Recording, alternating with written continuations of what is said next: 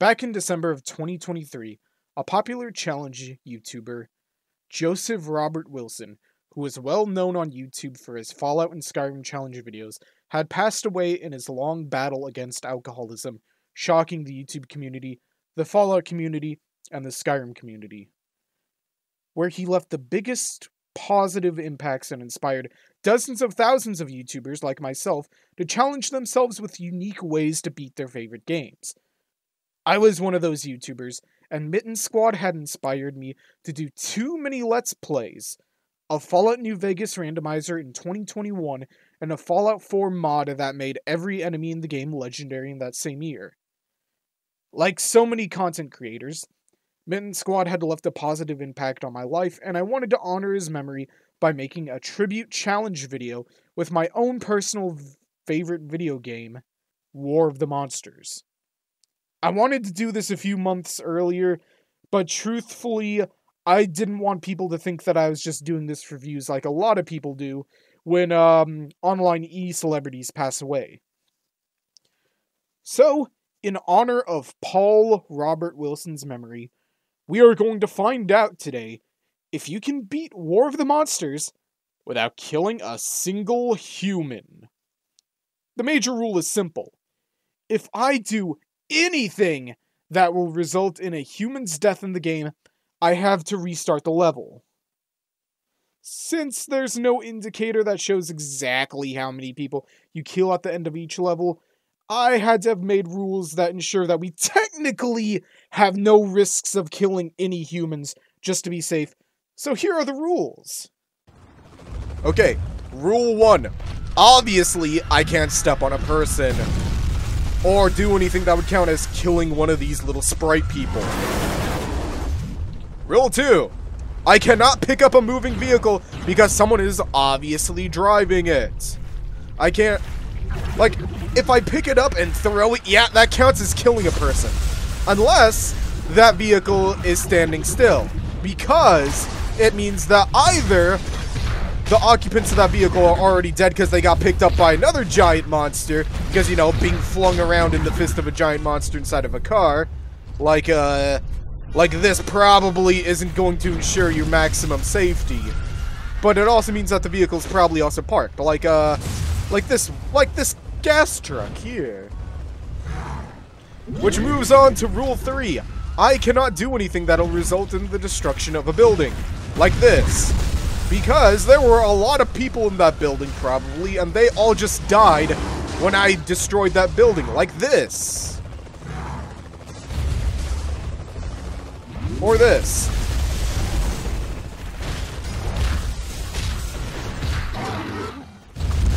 And I think this is maybe rule 3 or 4, but if a monster flings me into a building and that building is destroyed, that counts as me killing someone. Because technically, that's my big monstrous body being flung right into a building. Okay, rule 4, maybe 5. I cannot throw other monsters into buildings, because obviously, that's just me throwing something big at a building and killing everyone inside of it. Alright, we got the rules? Good. Now that we have these rules, let's begin. My first monster that I decided to play as for this challenge is Ultra 5 or Ultra V, or however you say his name. A Japanese-style fighting robot who I picked because of his light attack combo simply pushes monsters back instead of sending them flying into the air where they can crash into buildings and people, but also because of his ultimate that brings monsters straight to you and stuns them, because the monster AI in this game is programmed to run off and annoyingly go for any health packs they can the second they are slightly injured. Unfortunately for us, the first level we get, Midtown Park, is a bustling city full of people, cars, fragile buildings, and news helicopters that actually follow the player around, along with Kongar, the one monster in this game with both good mobility and extremely fast attack speed. And he's the first one we have to play against in this super fragile level. Even though this is the first level, this is already the hardest level I had to deal with in this entire challenge. Like, don't get me wrong, I could beat up a giant monkey roided out on space fuel rather easily, but having to do it with fragile human lives that I cannot absent-mindedly step on or pay no attention to becomes extremely difficult. Especially on resets number 5, where I had to reset because my ultimate clips the edge of this building, killing everyone inside. I quickly developed the strategy of grabbing the max health pickup so the enemy monster can't use it later before using power-ups, generators, and spears to spam my ult and stun spam to kill Kongar, the big monkey. But there was always somewhere I messed up with my ultimate or throwable. Like in Reset 7, where I tried to shock the monkey and this helicopter decides to play Get Down Mr. President for the King Kong ripoff. On Reset 10, I even got very close to beating this level, but right as I delivered the death blow that would knock his dead body back, the game somehow registers that Kongar hit the building to my right and destroys it, killing everyone inside. If this building did not get destroyed, this singular level would have been only 6 minutes instead of the grueling half an hour. This happens again on Reset 12, where I used my ult to prevent Kongar from escaping, but having his fat monkey body slam into the ground is enough to destroy the building beneath us and warrant another reset. As a matter of fact, playing this level was so cursed that not only did I get an audio bug out on Reset 21 that temporarily made the game muted, but after editing these reset numbers for some reason changed to a smaller font size. I don't know why my video editing software did this. After 28 resets, I finally decided to change up the strategy by switching from Ultra 5 to a giant mutated insect called Praetor. Not only can this monster straight up fly by repeatedly jumping, but its ultimate is sending out a giant flying parasite that latches itself on the enemy monsters and slowly drains their health, with the added bonus of being incapable of causing collateral damage to the environment. This switch turned out to be a huge upgrade, because 2 resets later, I finally spanked the monkey to death without harming any other humans by my weird massive bug claws. Or so I thought. During editing, I discovered that at 27:03 in the recording dedicated to this level, I threw a spear at Kongar that hit the building and...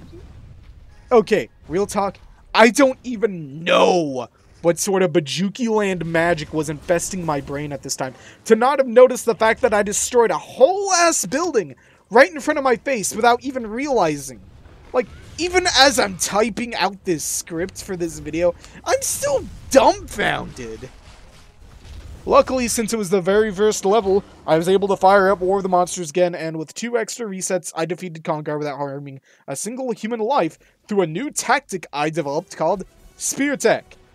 How Spear Tech works is that you get 2 objects that can impale a monster, hit it with 1 spear, and wait until the pull-out animation begins before immediately re-spearing them, causing them to drop the first spear, and you essentially soft-lock the poor kaiju and do this until it dies. Level 2, taking place in a Las Vegas-style area called Gambler's Gulch, involves us fighting Togera, a cross between Godzilla and Baraka from Mortal Kombat. In the first fight, he destroys a building and gives me enough spears to show him just how devastating Spear Tech can be, and kills him.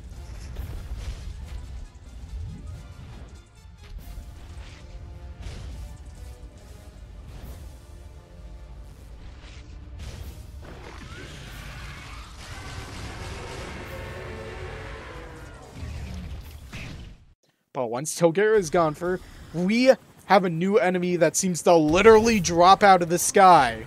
Robo-47, accompanied by the US military.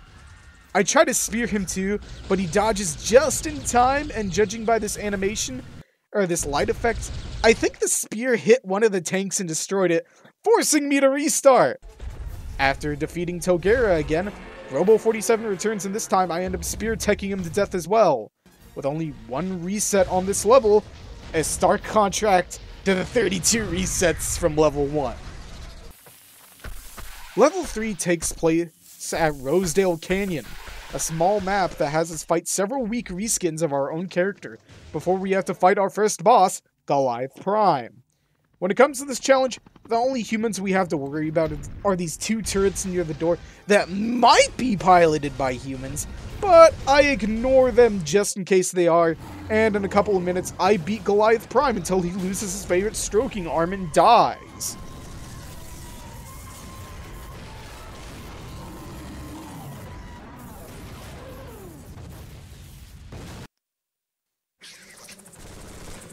Okay, you thought level 1 was bad?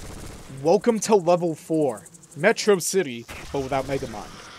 It's a giant version of Midtown Park that not only has a giant praying mantis to fight, the same character as ours, but also a borged out version of Kongar who's decided that he's going to help the other bug tag team my ass because he's still salty over getting spear teched. This level was the second hardest in this challenge. A good chunk of the restarts on this level involved me immediately restarting because you spawn in on top of a crowd of people that automatically get stepped on by you, such as Reset 37 and Reset 42, meaning that each time I spawn in, I have to hold still for 3 to 5 seconds so I don't risk stomping on any of these fools.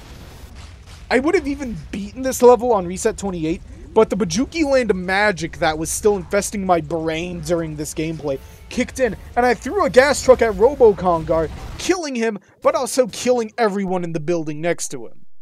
This level truly sucked, considering the 2 teaming monsters, with one of them being able to fly, and both running across the map with every big health power-up memorized.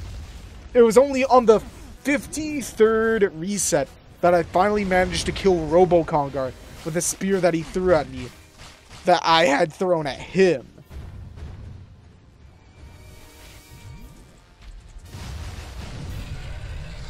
Now coursing with mutated Robo-Mutant Monkey Blood in the new chest home. What? What does this even mean? I managed to spear tech Praetor until she got saved by a passing train's fat hitbox, forcing me to end the fight by spitting on her to death before she can get away.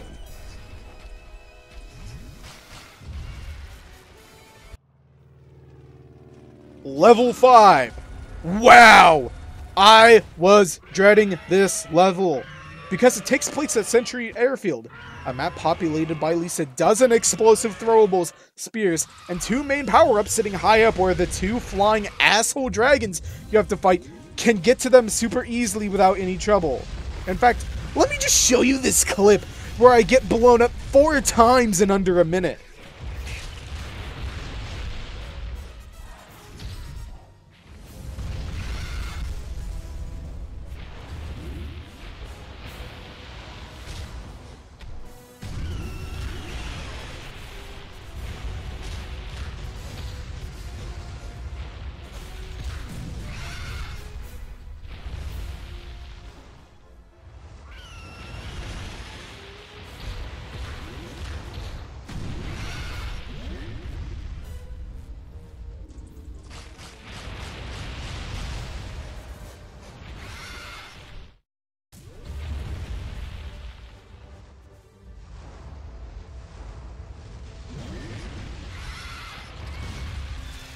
After 2 resets, I spear tech the first dragon to death and the other one while spear blows up a plane. I thought about resetting after this, but I am going to blame the dragon for standing there in front of the plane, and the dipshit pilot who saw a 100-foot tall dragon right in front of him and thought, yeah, this ain't gonna cause damage to the plane. Okay, that was negligence, alright? And I'm gonna ignore that negligence because this level sucked.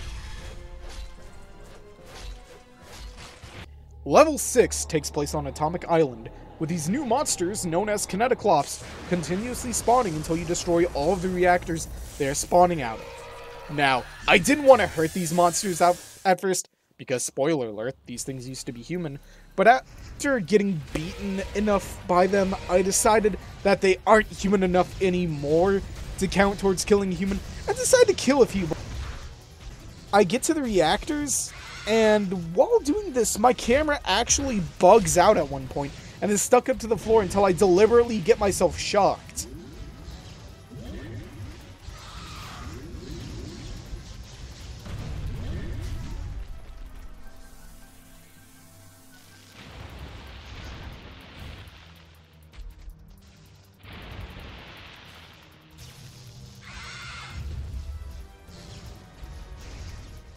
After I blow up all the reactors, the entire complex has a nuclear meltdown and blows up the entire island, killing all the humans.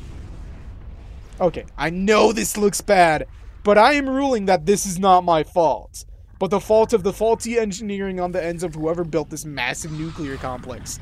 This place was an OSHA disaster waiting to happen.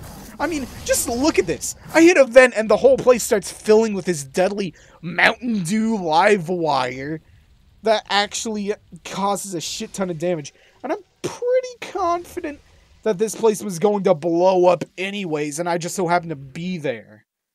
After the reactor blows up, we now have to face Vegan, a boss so boring and tedious that not only am I not going to talk about him since no human dies here, but this boss is considered so boring that the speedrunning community actually goes out of their way to use special text to skip this boss fight entirely. Level 7 takes us to Baytown, a massive city that's been rattled by a monstrous earthquake and has 2 Robo-47s with different paint jobs to fight. I do actually reset here because I do destroy a building, but I decide not to count it. And here's why. Because there is no one in this city. No humans, to be specific, except for the few military vehicles that got wiped out in the opening cutscene by aliens. There's no vehicles moving, there's no people running around, there's no noises to suggest there are people still around. I honestly think they all just died from the earthquake. It's a grim thought, but that's the excuse I'm gonna use.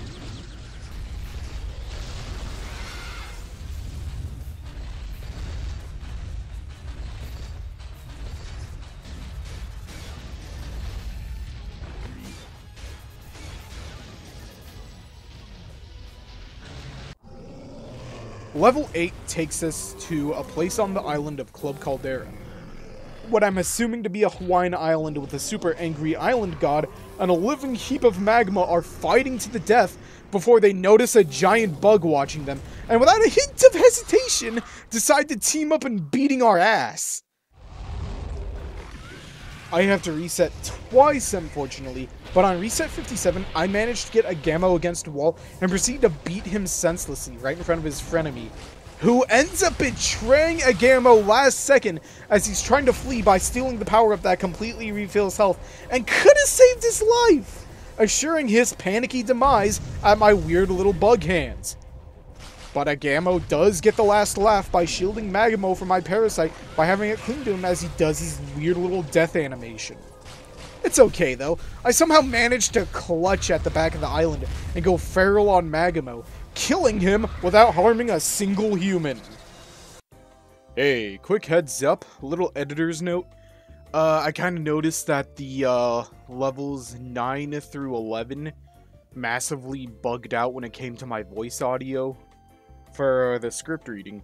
So while I'm taking this time to re-record, like, the final third part of the script, be sure to like and subscribe, because seriously, this video might be the one video I've put the most effort in like, quite a long time, so yeah, please like and subscribe. Level 9 takes place in Sunopolis, or Sunopolis? I don't know if I'm pronouncing that right, where we'll need to fight 2 reskins of Ultra 5, who are pissed to find out that a literal bug got picked over their brother for this challenge.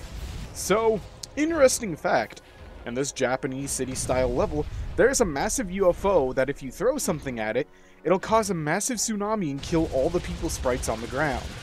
I actually managed to get one of the literal bots to hit the UFO and trigger a giant wave with an object, but in that same life, I accidentally tase a building and have to restart, and couldn't replicate the funny and useful thing that I got to happen.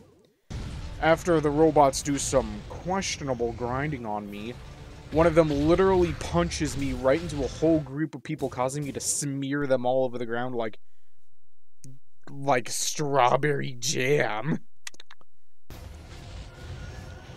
Third attempt at this level, I shock the edgier Ultra 5, who seems to be just standing there.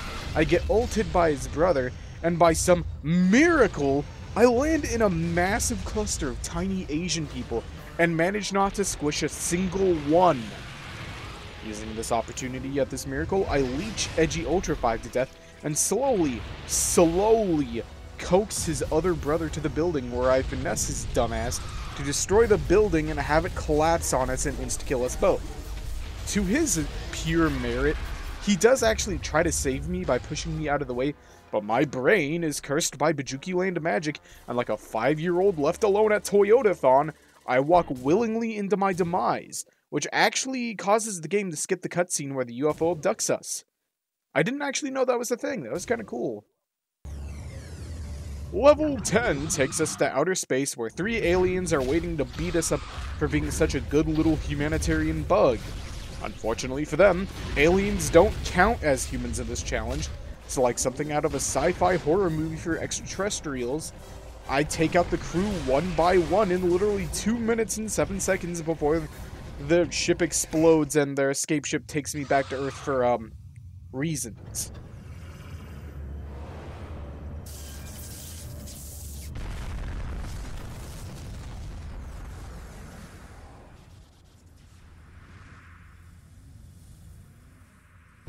Level 11 features the final boss, Cerebulon, Destroyer of Worlds.